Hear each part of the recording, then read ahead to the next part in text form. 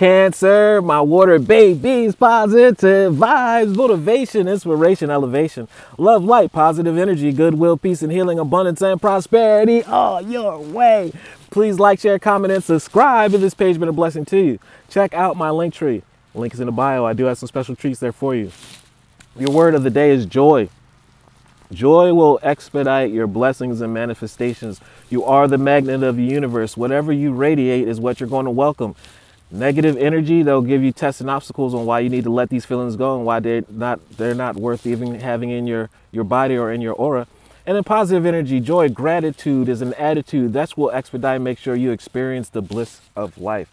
Like a child, I discovered the simplicity of life. Life is very simple. It's only difficult by your wants.